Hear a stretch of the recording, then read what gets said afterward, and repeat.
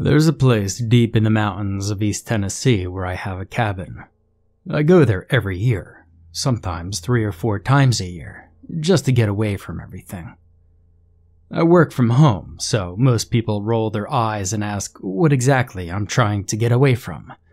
It's not like I have to deal with the morning rush hour traffic to get to work, or listen to the incessant office chatter and gossip all day, or even deal with the evening traffic to get back home.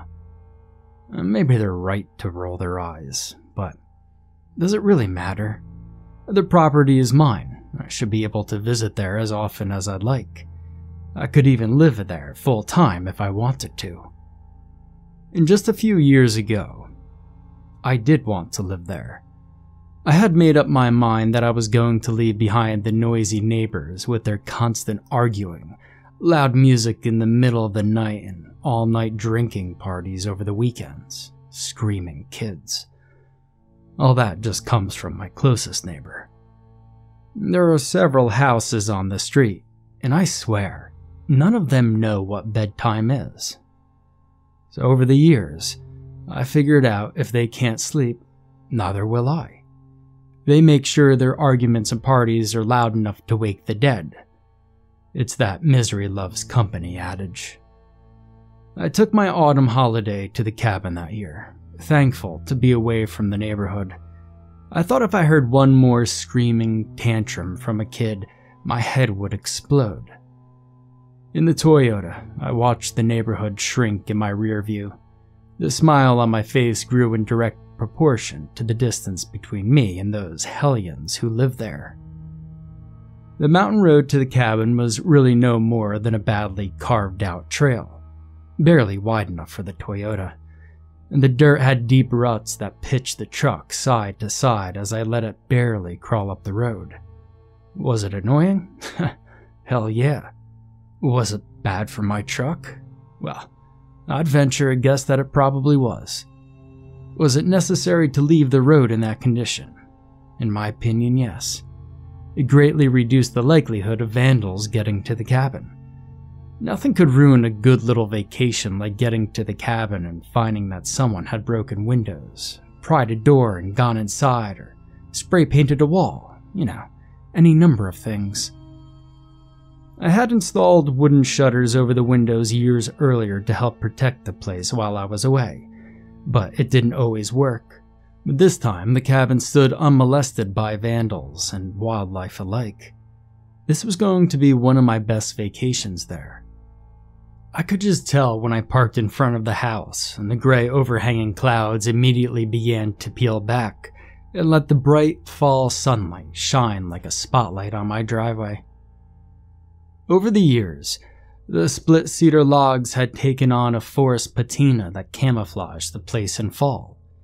Its faded browns and rich orange undertones with patchworks of vines and mosses made it seem like part of the forest instead of separate from it.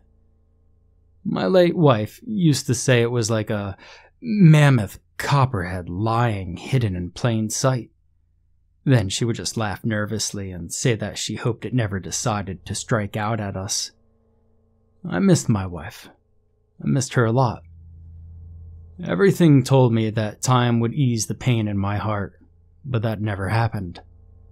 She was taken from this world in a terrible car accident 22 years ago, and the pain in my heart is still the same. Maybe I started visiting the cabin more often after her death, so I could mourn her in peace. Or maybe I went just to connect to her memories a bit more. Hell, I'm not sure. But my memories of her were always sharper and more vivid when I was at the cabin. There was no electricity there, no phone either. There were a couple of fireplaces. There was a gas stove and plenty of oil lamps and candles. Not that I needed the lights at night much. I was in bed at sundown and up with the sunrise most of the time. For the first couple of days, I would make certain I charged my cell phone in the truck, and I kept the phone in my pocket no matter where I ventured. Usually by day 3, I would be comfortable enough that I didn't keep up with it as much. I don't like the damn thing anyway. Quite honestly, it's a nuisance. By day 3, I had settled in nicely. The silence was so complete that a high-pitched ringing filled my ears. I always thought of that as my brain trying to fill in the blank spaces where screaming kids and parents blasting rock music and revving muscle car engines had been. By day 4, I was beginning to think how nice it would be to simply pack up and move to the cabin. I could keep the laptop charged with the charging packs and still be able to work. Go to town once a week to use the free Wi-Fi signal at the library and send in my work. That evening, I heated up soup and ate in front of the low fire I had laid in the living room fireplace. The small logs popped and cracked, and the low orange glow threw ambient dancing light across the room to stretch and shrink shadows against the far wall. It was hypnotic, like watching the world's strangest puppet show in silhouette. Now I was aware that my eyes were zoning out. My eyes lost their sharp focus on the individual shadows, and my gaze drifted naturally toward the window. Leaves drifted down in autumn-colored clouds. Crows cawed and strutted around on the ground. The wind soughed through the trees and curled around the corners of the house, sighing like a lover as it passed by. My muscles relaxed, and I let the serenity carry me away for a while. Some time later, I started awake in my chair and dumped the remainder of my soup onto the wooden floor. The sun had set and my fire had died to glowing embers. Fumbling out of my seat, I went to the mantel to light an oil lamp. The shadows were no longer hypnotic and fanciful. They were bloated, lumbering, and menacing as they jumbled together low on the opposite wall. I hurriedly lit the other 2 lamps and turned the flames high, not wanting to admit even to myself that those shadows had scared me more than a little. I was too old for such flights of fancy. Only kids were supposed to be scared of shadows, right? I lit candles and lamps in the kitchen, and then made quick work of cleaning up the spilled soup. The wind had kicked up outside instead of sighing. It howled like a faraway wolf as it rounded the corners. A chill ran up my arms as I bent to the mess with my back to the empty room. And that was the first time I ever remember being scared at the cabin. That fear increased monumentally when I had to douse the candles and lamps so I could go to bed. I carried a lamp, raising it high over my head as I ascended the stairs. There were 3 bedrooms up there, thankfully. Mine was 2 long strides from the landing. I nearly ran into my room and slammed the door. Now, logic told me I was just being a ninny as I locked the door and put the lamp on the highboy. I checked the tiny closet and under my bed before I crawled under the covers. I didn't douse that lamp either. I laid there, clutching the covers, wondering what exactly had scared me so badly. You'd think by 45, all your fears would be of wealth and finances, but don't get your hopes up, kids. Those were the last things on my mind. I finally rolled to my side and scrooched my back to the wall and fell asleep. I think I dreamed of every dead relative I had that night. They weren't good dreams either. The next morning, I woke feeling drained. As I sat in the thin morning light coming through the kitchen window, lost in thought, something banged, and I nearly jumped out of my seat. I followed the sound to the living room, where a shutter tapped the house lightly in the breeze. Laughing, I made my way out there to secure the damn thing before it gave me another fright. As I turned the corner, I noticed the ground had been scuffed underneath the window, as if something had been digging there. I looked to the forest and back to the marks in the dirt. There were coyotes and bears, badgers, foxes, and maybe even a few wolves out there. Now bears and coyotes became my immediate concern. I hooked the shutter open and peered in the window. There was a slimy-looking smudge just above my eye level. It hadn't been there when I had opened the shutters days before, and I haven't noticed any animal activity. But the only image my mind could conjure was of a bear licking the glass. Now, tentatively, I touched the smudge with the tip of my finger, and it came away with a clear, sticky substance. Think, slug slime, and you'll have a pretty good idea of what it was like. It was simultaneously a relief and scary that maybe the bear had been what had scared me so badly. I had surely picked up on the thing's movements subconsciously and had been right to be afraid. Now, that evening, I closed the shutters on the first floor windows. I didn't need a nosy bear breaking in a window. I laid a small fire again. That night, though, I ate my supper in the kitchen.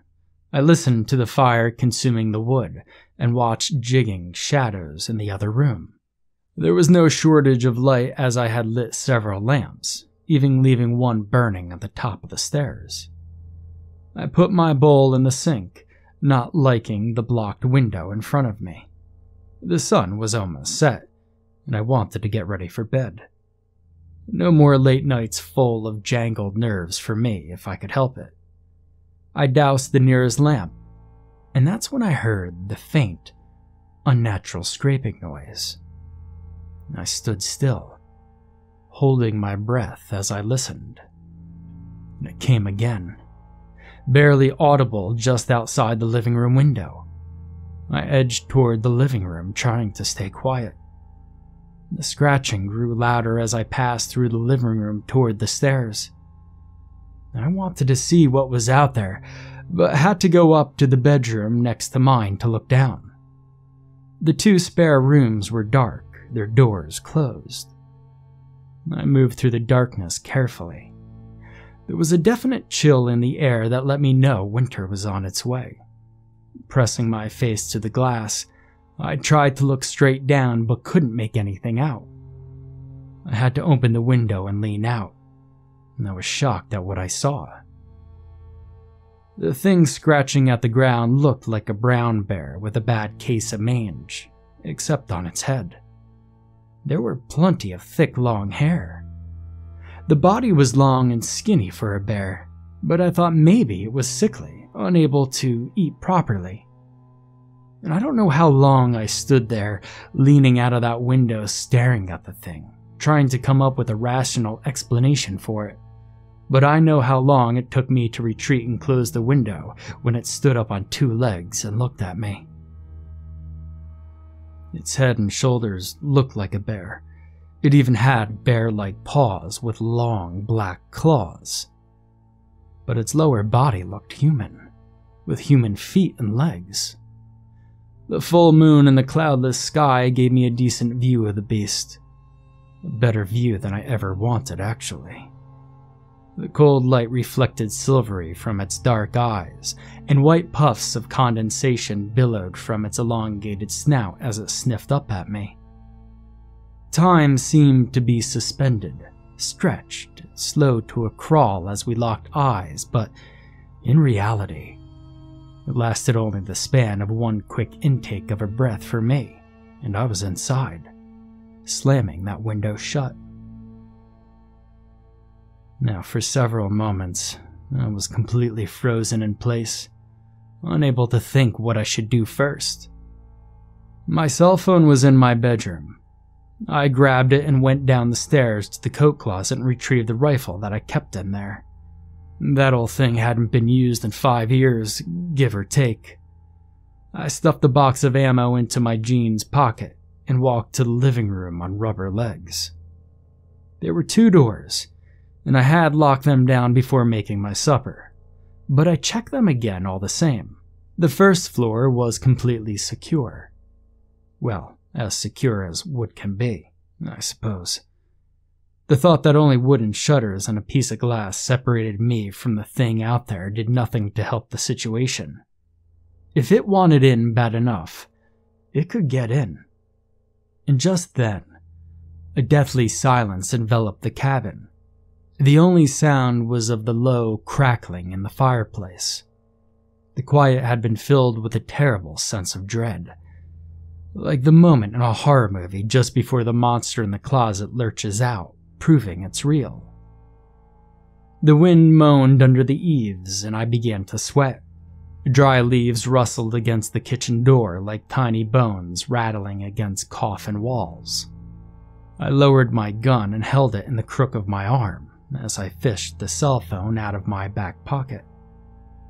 There was one bar of signal and I dialed 911. The call didn't go through though. I tried 3 more times but it wouldn't connect. The signal was too weak. I had to go back upstairs to get a better signal, but that meant leaving the lower level unsupervised. If that creature got inside while I was upstairs and I couldn't kill it, there was nowhere for me to go, except for out a window. I didn't like that, but I went to the landing and tried the call again. Still, no luck. At this point, I didn't understand that. I thought all 911 calls went through. I guess that was just a rumor, though. The wind gusted harder, rattling the shutters. I felt sick as I stepped into my room and walked to the window where the signal had always been strongest. The meter bounced between 2 and 3 bars. I punched the number again, but before I could raise the phone to my ear, I heard a low, guttural growl in the hallway. My insides turned to water. I gently laid the phone on the nightstand and turned to the doorway, fully expecting to see the creature standing there, proving its existence to me. But the doorway was empty. An operator came on the phone, but I didn't pick it up. I hoped that they would run a trace and send someone to check out the call. Moving to the center of the room, I leveled my gun barrel at the open door and tried to calm the shaking in my arms and chest. I heard the thing snuffling in the next room, the room I had been in when I saw it on the ground. My brain was stripping gears trying to figure out how it had gotten inside without me hearing it. The bed squeaked loudly as the thing leaped onto it, took a couple of steps, and then thumped back to the floor. The chair at the vanity scooted across the wood floor noisily, and the snuffling exploration continued. I knew I had to leave my room and do something, but I didn't know what to do. Should I try to trap it in there, shutting the door, and run for my truck? In the moonlight, my keys glinted coldly at me from the nail on the wall by the door. Were they beckoning me, urging me, or just daring me? If the thing was strong and healthy, it could survive being shot by my rifle. After all, it was just a .22, nothing remotely big. My only option seemed to be shutting it in and running or trying to kill it with the gun. Neither one sounded like it was a good idea to me. Before long, I was certain that the creature would lose interest in the spare bedroom and come out, leaving me with less of a chance than I had at that moment. I quietly put the keys in my pocket, taking 3 quick, deep breaths. I stuck my head out of the door just to make sure it was still in the room, and then I bolted. The most terrifying moment came when I had to lunge into the darkness to grab the doorknob. The beast gave an indignant howl as the door slammed in the jamb hard enough to knock pictures off the wall. And I don't know that my feet even touched a step on the way down. I slammed into the kitchen door, fumbled with the locks as the creature's screams moved from the spare room to the landing. My fingers would not undo the chain lock, and in my terror, I ripped the door open, breaking the screws out of the anchoring side. My next memory is of being inside the truck and not being able to get the key in the ignition. I had to use both hands, they were shaking so bad. The headlights popped on, blindingly bright in the darkness, and the creature leaped backwards on all fours, ducking its head and snarling in the lights. But it didn't stop its advance. It tossed its head side to side the way a pissed-off bull will do right before it charges. I revved the engine and tried to get the stick into first gear, but kept grinding it instead. The creature pawed at the ground, sending up great whirls of dirt and dead leaves as it neared. Finally, I had the truck in gear. It bunny hopped as I let the clutch out too suddenly, but by second gear, I was moving smooth.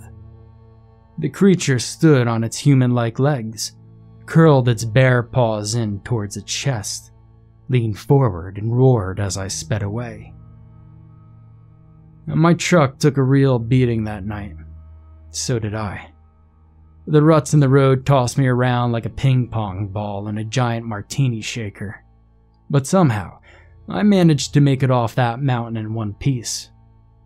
And I've never gone back. As far as I know, the 911 operator might have stayed on the line until the phone died. I never called them back to report anything, and no one in law enforcement ever contacted me either.